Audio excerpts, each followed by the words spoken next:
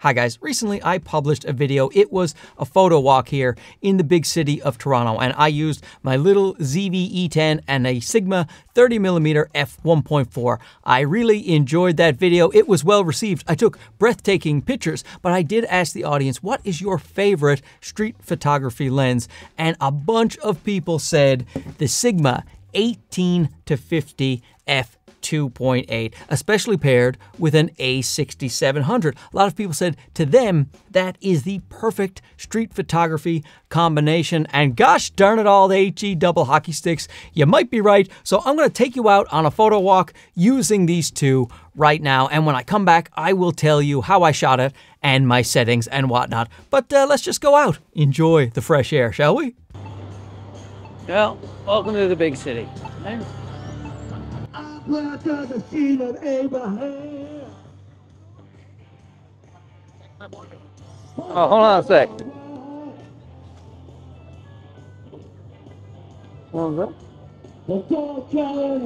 Beautiful. How are you doing? Thank you so much. Where are you from? I'm from here. Yeah. Where are you from? I'm from India. From India. You visiting? No, I'm studying here. I'm Oh. a student. My name is Bobby. What's your name? Mark. Mark. Nice Mark. to meet you. Yeah. Nice to meet you. Let me get another one of you. Here.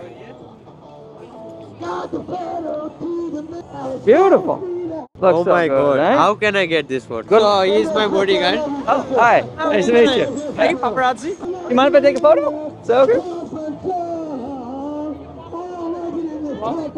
It's great. Awesome. Buys a lot of comments.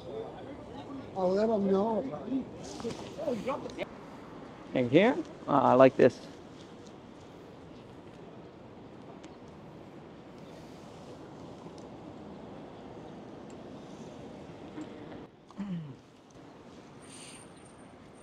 Ed Mirvish Theatre, right here, famous theater in Toronto. Now you see the sky is blown out a little bit with those zebras, so I will put this down. There's also a giant hare here that I have taken up with my hand. I don't know who owns that, but I don't think it was me. So then I will tap to focus here on the sign. F9 should be a lot in focus anyway. Now this Roots store right here is, not going to take a picture of the store, but I like all that wood going up vertical like that. You can get an interesting perspective shot with something like that. So let's take a look at that. See what we got when we walk up to it. Yeah, I think we can do that. Let's see. I'll just go up here, focus. And there we go. Nice little weirdly perspective shot. I guess it's not weird, but you know. I just like, I don't know, I like geometry, I like vertical lines, you know? Do you mind if I get a photo of you when you're smoking?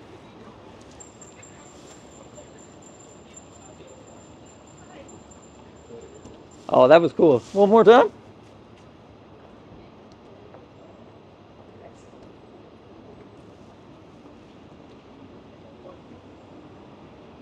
Oh, that's awesome. Awesome. Look at that. Look at that. Oh, that's pretty cool. Yeah, it's cool. Thanks. Are you a photographer? Yeah. Just for fun or for? Yeah, well, I do online stuff, like I do lens reviews, camera reviews, and stuff like that. So cool. yeah, it's like a YouTube tech review channel. Oh, very cool. So I test out the lenses, try to get some photos, and I show people how to use them. Awesome. So I appreciate that. Thank you. Yeah.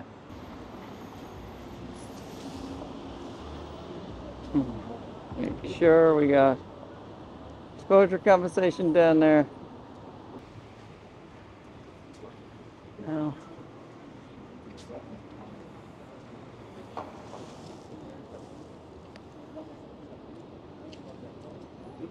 A couple interesting buildings here in the middle of this city, left over. I'll turn my exposure compensation back up. You know what? I still want a bit of that sky because I can bring those shadows back. So, yeah, that'll be good. Yeah. So people see me walking around. They also see me talking to seemingly myself. But I'm mic'd, guys. You're all being filmed. It's a nice shot of what I'm seeing here.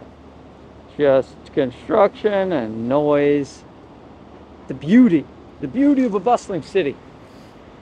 Sometimes when I think about, the city is too busy, I always think about those shows, like The Walking Dead, where everybody's a zombie and it's all quiet and you just pine for the days when it was too noisy in your city, full of life, And I also think this is like opportunity for a lot of people. You can come to a big city here in North America, this is Canada specifically, Toronto, and you can do whatever you want. You can make a life for yourself. I just did a circle. So let's see if I can get some different pictures. Oh, I always like a gritty button. Look at this. So let's go down to 2.8. I'll zoom all the way into 50. Oh, there you go, gritty old button.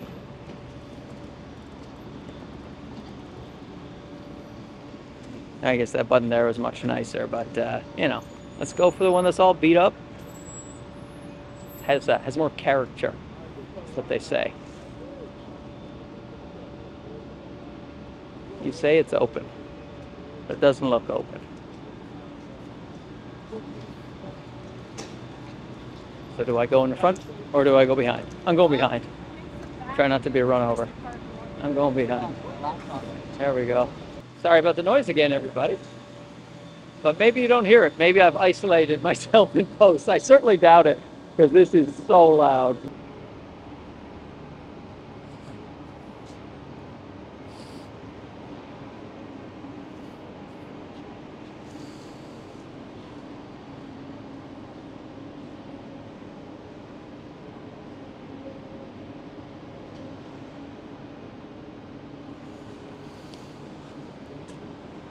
Maybe the one with the color might be a little nicer. There you go. Oi! And it doesn't look like much when you're walking past it, but sometimes it's the little things that make really cool photos. Not that that one was a really cool photo, but Hot dog, is it okay? Take a picture. Get the hot dog. Thank you. Home of the Toronto Maple Leaf fans. You'll notice that it's empty. Am I right, guys? Oh, the Maple Leafs fans are going to be mad now. You know what? I'm going all the way down. I like to get that depth of field on those signs, Put it off to the corner a little bit there, so you can see that blurriness in that background. There we go. Oh, my legs. I'm so old. So old. The whole arch in there. Do I have any more room? Of course I do. Got lots of room on this 18 to 50.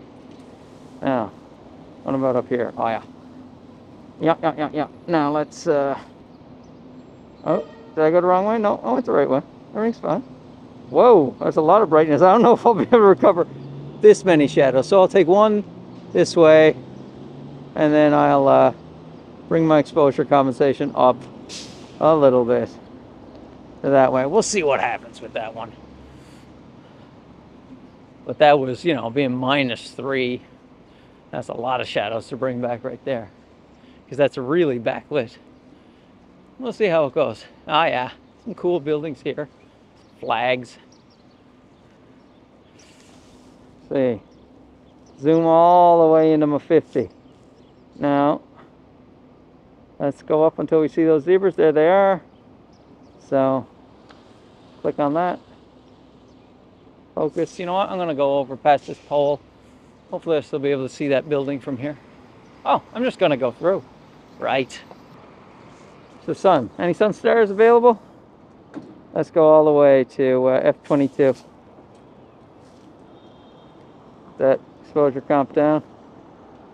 Not really. Can't really. A sun star, it's just a splotch behind the cloud. Well, I tried. Right.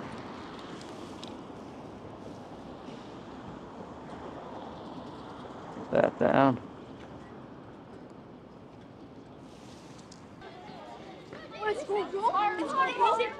Oh, there's that building I was looking for. Let's go all the way down here. Click on that. Go up till I see my zebras. There we go.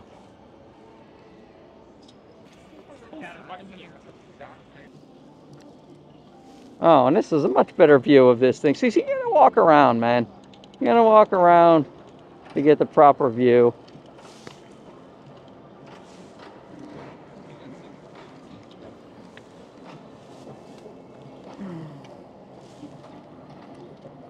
No, need to get further back than that. There you go. Now I got it all, right? Yeah.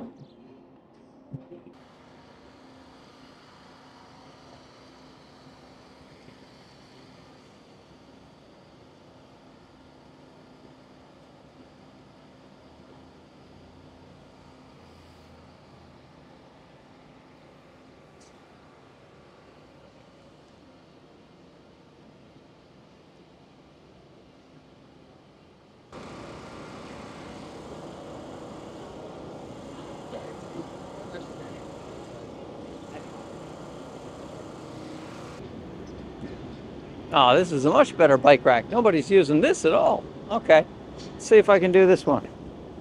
I'll put it all the way down to 2.8, zoom into 50. Yeah, I like that. Try the seats again.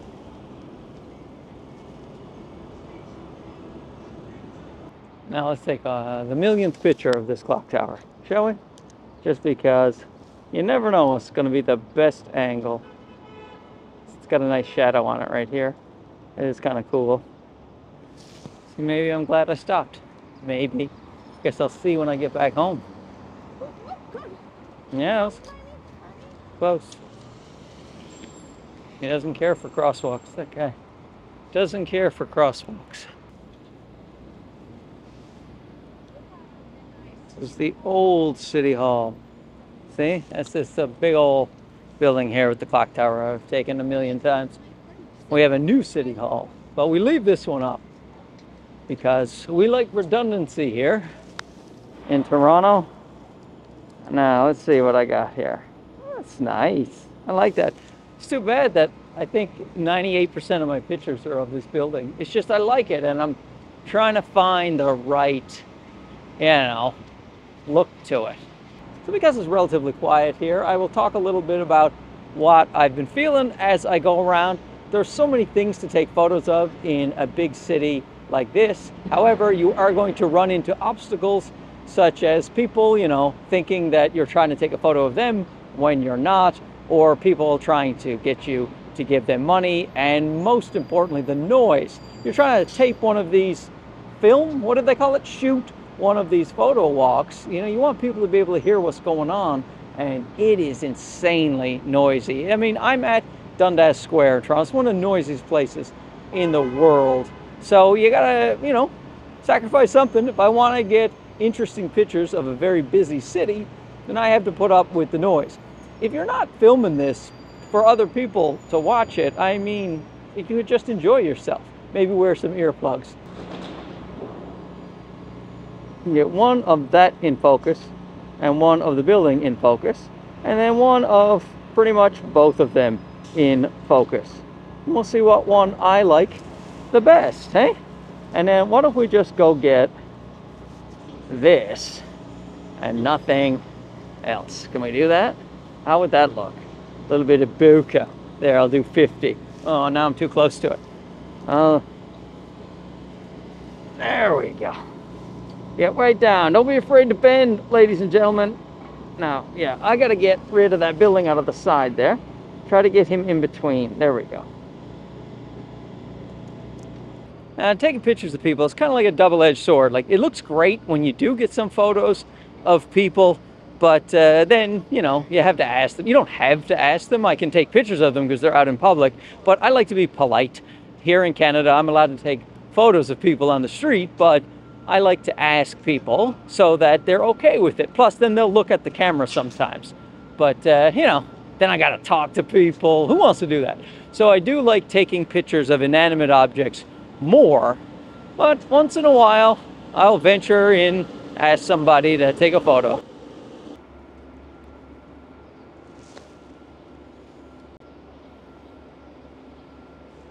No parking. That should be on the license plate for Toronto. Hey, welcome to Toronto. No parking. You should see where I had to drive to try to park around here. And I live here. I know where to go. Can't imagine being somebody who is not from here, who rented a car like a fool. Like a fool renting a car. Where are you going to park, man? Just ride the subway. Streetcar. Better for the environment anyway. Right? At least that's what they tell me. Okay, so there was nothing up this way. That's it, man. Sometimes you swing and you miss. Although I took a picture of that no parking thing. I like that. You know what? Let's just for the sake of calling myself a liar, let's take a photo of these things with the lights. I don't know what will happen with that. That's probably nothing. But hey, you know, it's digital, right? It's not film. I don't have to worry about wasting a photo. Oh, it's so quiet here. Oh, it was worth it. It was worth it to come this way. It's so quiet. Very, very nice.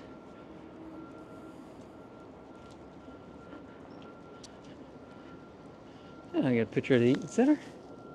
Oops. Should have turned off that EVF. I mean, I would use it probably if I wasn't filming this thing for you guys. I would definitely use it. Here's a church. I mean, I'm not very churchy, but the buildings, they often look very nice, you know, so it's nice when you have a city that's a bit older and they have all these old churches in there. Even though I don't go inside them, it's still nice to get pictures of the outsides of them.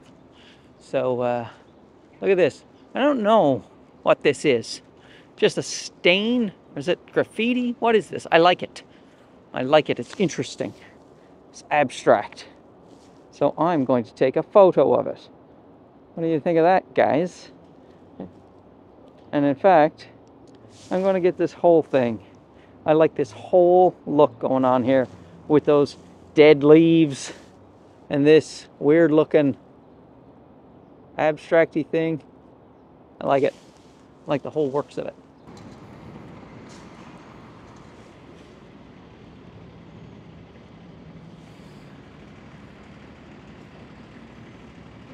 Now, I don't usually do that. I don't usually sneak a photo of someone, but I just really liked the way it looked, and I did not want her to see me because I wanted to capture what I was seeing. Her just smoking, looking off wistfully, you know, like she was thinking about something extraordinary, like how much she likes Mark Bennett's Camera Crisis channel.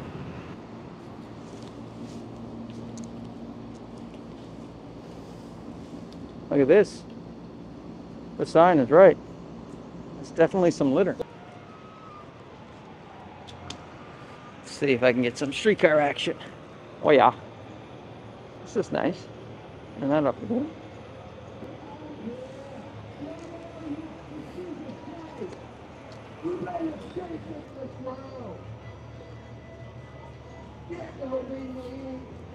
This is a cool little spot here where all the traffic stops and everyone's allowed to walk in every different direction.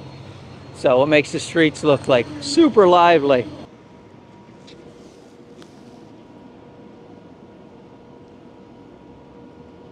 So now I am back to where I started. I think I found my way back to the building I parked in. So I'm going to spend the next 3 hours looking for my car in the parking lot. And let's go back in now and warm up the hands a little bit. Hey, this was fun.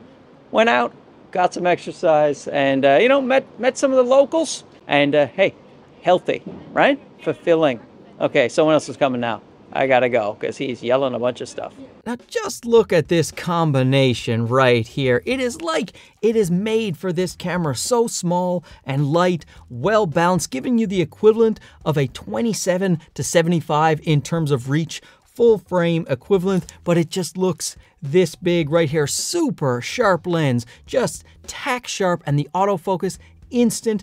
Absolutely a joy to use this combo in street photography. So first of all, the point of view footage was just my DJI Action 4. Had on a little chest mount, walking around like a husky dog with a harness, and I used the new DJI Mic 2 because it has a Bluetooth function, can connect to the Action 4, so that made it very easy on myself. And speaking of being easy on myself, I knew there was going to be a lot of activity, a lot of people around me, so I wanted to be able to take my pictures as effortlessly as possible. Just think about my composition. So I actually just left this in aperture priority mode and auto ISO as well. Now, because it was the middle of the day, then my shutter speed, it didn't dip too low, but I did use in auto ISO, I did set my minimum shutter speed to 1/250 because I wanted to make sure if I was zoomed out to 50 millimeters and there was some action going around, I could freeze that action if I wanted. There was times when I would switch to shutter priority mode when I really wanted to freeze action, but for the most part, I was shooting in aperture priority mode to, get my own depth of field, what I thought was appropriate for the situation, and I let the camera handle the rest. And that way you can really focus on your composition, focus on what you want to take a picture of, or focus on the fact that you might get stabbed in the ribs by somebody who's not having a great day. Anyway, I hope this was helpful for you. Let me know down below if the 18-50 is your favorite lens to use for street photography, or, you can name a different brand. Maybe Fuji. A lot of people like Fuji for the street photography. Name your camera and your lens down below, and then maybe I'll go get that. You give me an excuse to buy another camera. I'll go get that. I'll go out into the streets and bother some more people. Anyway, thanks for watching this. We'll talk to you again soon. Okay, bye-bye.